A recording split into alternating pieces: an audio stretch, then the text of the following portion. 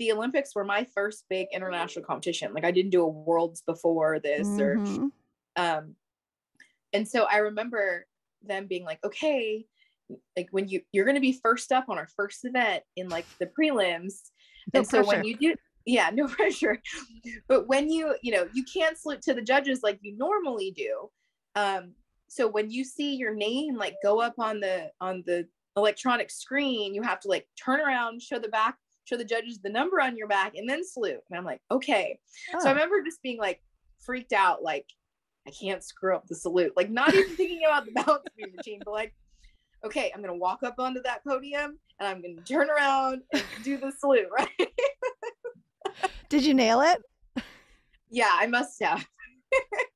Because we didn't get any deductions for like, weird, Okay. pre-beam routine salute things. I've never heard that before. I wish it was like the SATs though, right? Where you just get 200 points for writing your name. Yeah,